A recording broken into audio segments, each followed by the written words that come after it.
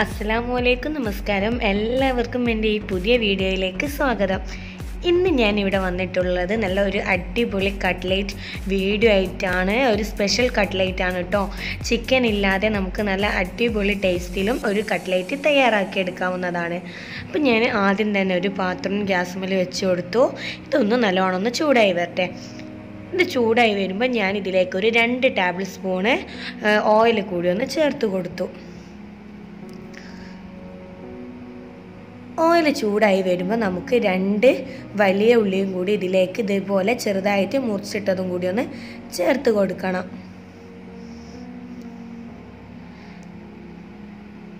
ഇനി നമുക്കിത് നല്ലോണം ഒന്ന് വഴറ്റിയെടുക്കാം.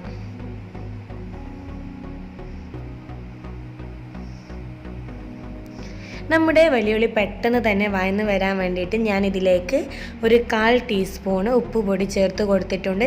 എന്നിട്ട് ഇത് നല്ലോണം ഒന്ന് മിക്സ് ചെയ്തിട്ട് വഴറ്റിയെടുക്കാം.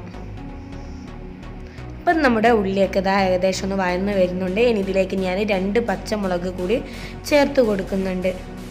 എരിവുള്ളതാണെങ്കിൽ 2 പച്ചമുളക് മതി. എരിവില്ലാത്തതാണെങ്കിൽ നിങ്ങളൊരു 3 പച്ചമുളക് ചേർത്ത് കൊടുത്തോളി. ഇനി ഇതിലേക്ക് 1 ടേബിൾ സ്പൂൺ ഇഞ്ചി വെളുത്തുള്ളി ചതച്ചതും കൂടി ഒന്ന് ചേർത്ത് കൊടുക്കാം. എന്നിട്ട് നല്ലോണം ഒന്ന് മിക്സ് ചെയ്തെടുക്കാം.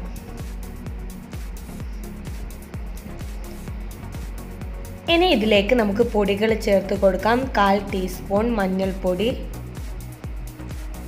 പിന്നെ ഒരു കളർ കിട്ടാൻ വേണ്ടിയിട്ട് തന്നെ ഒരു 1/4 ടീസ്പൂൺ മുളക് പൊടി.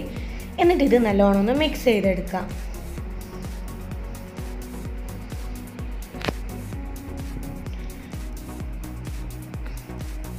ഇനി ഇതിലേക്ക് ഒരു 1/4 ടീസ്പൂൺ ഗരം മസാല പൊടിയും കൂടി ഒന്ന് ചേർത്ത് കൊടുക്കണം. എന്നിട്ട് ഇത് നല്ലോണം ഒന്ന് മിക്സ് ചെയ്ത് കൊടുക്കാം.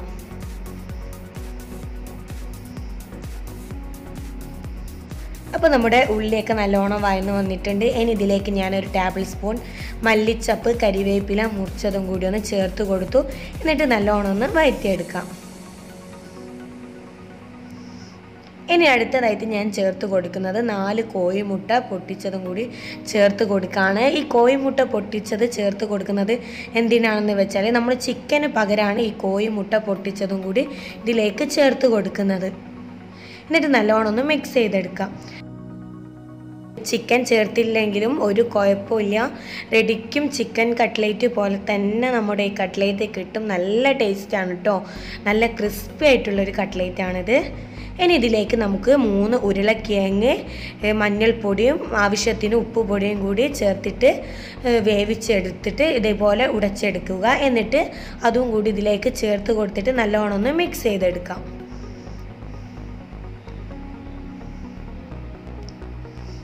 അപ്പോൾ ഒരു വെറൈറ്റി കട്ട്ലേറ്റ് ആണ് കേട്ടോ ഇത്. ഇതെല്ലാവർക്കും ഇഷ്ടമാവും. അപ്പോൾ നിങ്ങൾ ഇത് എന്തായാലും ഒന്ന് ട്രൈ ചെയ്ത് നോക്കണം കേട്ടോ. അപ്പം ഈ ഒരു രീതിയിൽ വേണം നമ്മുടെ കട്ട്ലേറ്റിൻ്റെ മസാല കിട്ടാൻ വേണ്ടിയിട്ട്.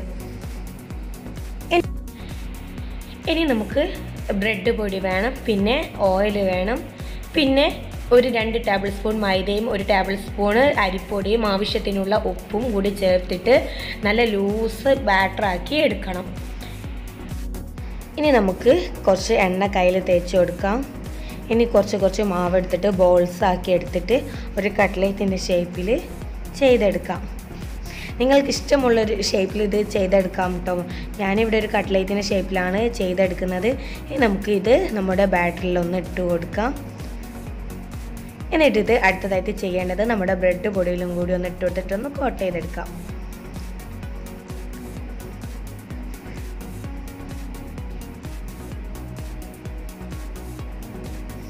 ഇനി ഞാൻ ചെയ്യുന്ന ഈ ഒരു രീതി ചെയ്യുകയാണെങ്കിൽ ഇത് ഫ്രൈ ചെയ്തെടുക്കുന്ന നേരത്ത് നമ്മുടെ എണ്ണ പെട്ടെന്നൊന്നും ചീത്താവില്ല. നമുക്ക് എത്ര കട്ട്ലേറ്റ് വേണമെങ്കിലും ഇത് ഈ ഓയിലിൽ തന്നെ ഫ്രൈ ചെയ്ത് എടുക്കാവുന്നതാണ്.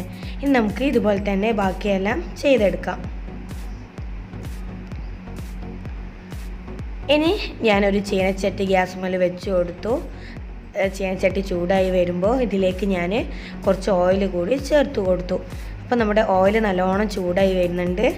ഇനി നമുക്ക് ഇതിലേക്ക് നമ്മൾ തയ്യാറാക്കി വെച്ച ഓരോ കട്ട്ലേറ്റും ഇതിലേക്ക് ഇട്ട് കൊടുത്തിട്ട് ഒന്ന് ഫ്രൈ ചെയ്തെടുക്കാം.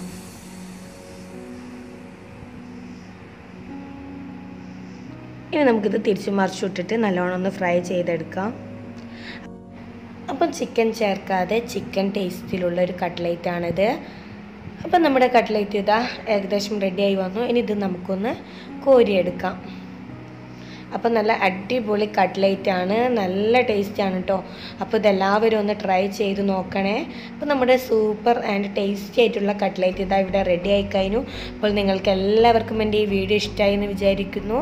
അപ്പോൾ നിങ്ങൾക്ക് എൻ്റെ വീഡിയോ ഇഷ്ടമായിട്ടുണ്ടെങ്കിൽ തീർച്ചയായിട്ടും ലൈക്ക് ചെയ്യാനും ഷെയർ ചെയ്യാനും സബ്സ്ക്രൈബ് ചെയ്യാത്തവരാണെങ്കിൽ സബ്സ്ക്രൈബ് ചെയ്യാനും മറക്കരുത്.